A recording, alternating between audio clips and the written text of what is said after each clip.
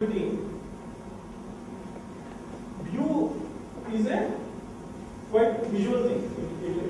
It only cares about the colors, the styles, the font, those things. It won't. View has nothing to do with any processing or functionality.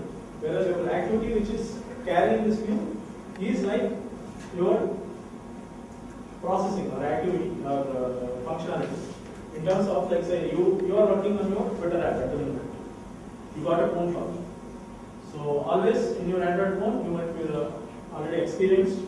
Your phone is having the top priority. Whatever you do, you get a phone call, your current app will go backwards, phone application will run front. Yeah, it will be in the foreground, and you will be notified that somebody is calling. Okay, and then you will choose whether you wanted to pick up the call or you can cut the call. That's a different story. But the current application is going from foreground to background, and phone application which is lying so far in the menu, it is coming to the foreground. It's our common experience, right? So this exchange of applications has happened through the activity. Okay, phone activity has notified the Twitter activity that see, I'm getting a call, so I'm taking over. You go back for it. So this activity, okay, fine. It will switch off its view, it will go back, and you will have your phone activity on top. Only when you kill the phone activity, Android will take care. When you kill the phone activity, some of you who are using smartphones might have experienced it. The one which has gone to background, as by default will come to foreground, like a game or any other application. That is happening because Android will see, okay, now phone call is over, what he was doing prior to taking the call, and it will put back into your foreground. So now your phone will show whatever you previously were doing. Okay, so that's how they'll maintain, the organization of applications in Android.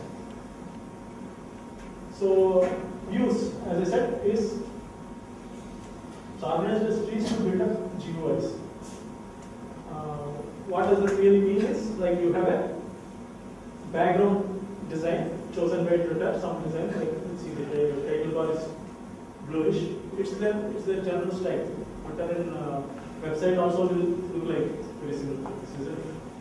So it's a tree of various views. You have a PG, on top of it you have a title bar, on top of it you have individual panes for segregating. See, this is a subheading, like all the tweets, and then this tweets is having one image. So it's a tree. If you put it on a paper, what it's all containing, your PG will be at the top of, it's a root at the top, and isn't it? You grab flowcharts or not? So it is. So the view is a collection of several UI items that make up one complete view to fill your whole screen and complements the activity. When activity is running, the activity has to have something to show. When you switch on your TV, it has to, something it has to put. Some channel has to come, isn't it? Which has to be built in all of your TV, isn't it? Similarly, your application will be activated. Its activity will load the view that currently has to be, and then they will have changes, like, say, Twitter application. Say, like, you want to see the list of all your Twitter contacts. You will tap that particular icon, it will instantly change to a different activity, inside which you will have a different view where all the contacts are listed. Isn't it? So you are still inside that application, but you are, navigate between the content of that particular application, right?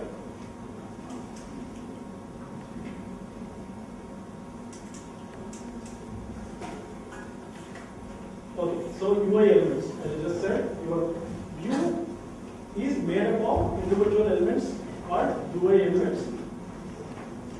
So this is action bar. So this Twitter board is a UI item, then your refresh icon, then your search icon, find icon.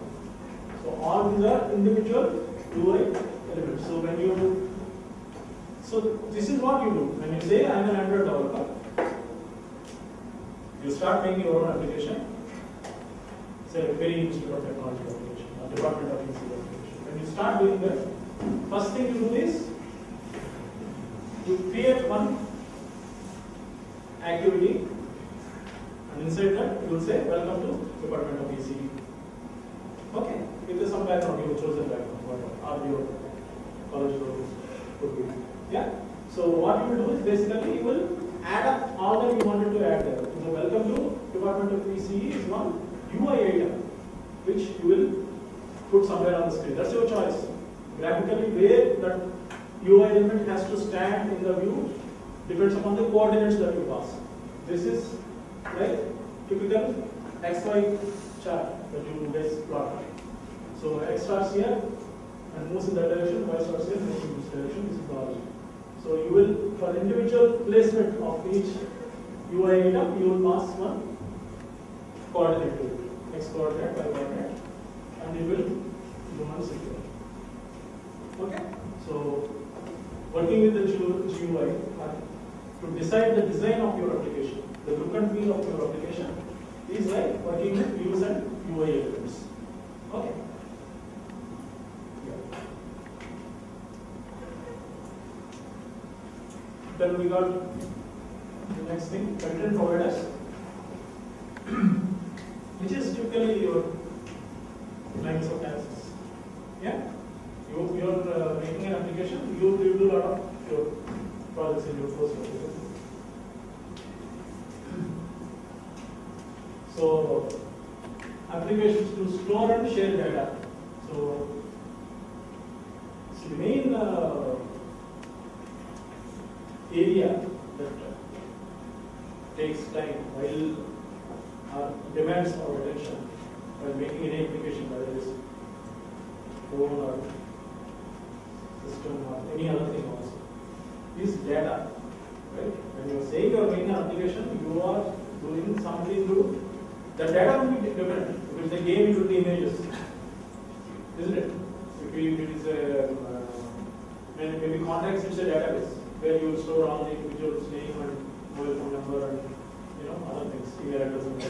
So all the time when you're talking about making something for a computer or for a mobile phone, you are dealing with that data.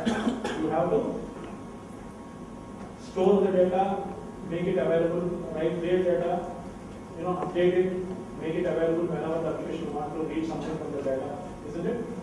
So content providers in Android is that area where you will store data of each application which is available for its own purpose, and there is a variety that it can offer data to another application also. Okay? So for example, applications like Instagram or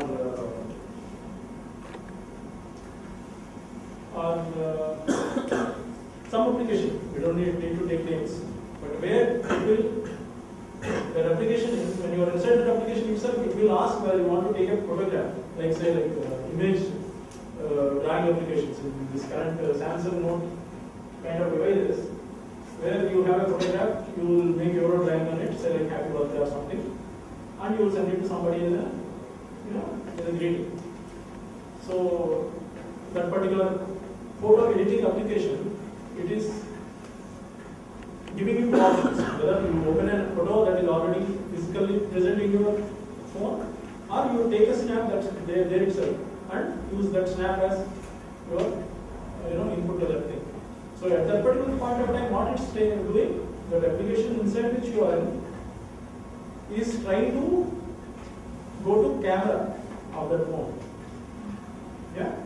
And ask the camera to take the snap and provide that snap to this particular application, right? So that is what exactly what they mean share. So camera is sharing its content data to your photo editing software, right?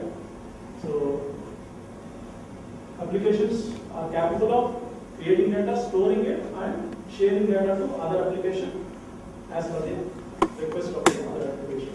Okay. SQLite is the database technology that we use inside all mobile phones mostly. iPhone also works with SQLite. This one also is SQLite. IBMS concepts are common. If you know one database, you know everything.